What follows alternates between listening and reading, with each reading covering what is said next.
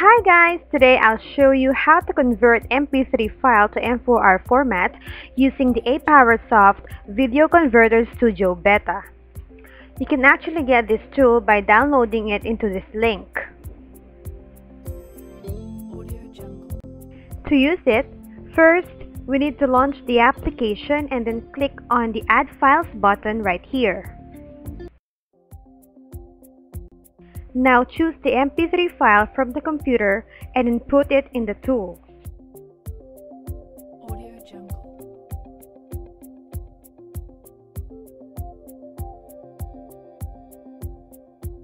Next is to choose the file format. Click on Audio and then choose M4R.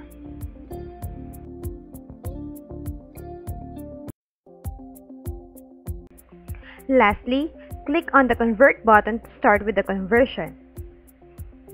After the conversion, the file will be saved in your computer.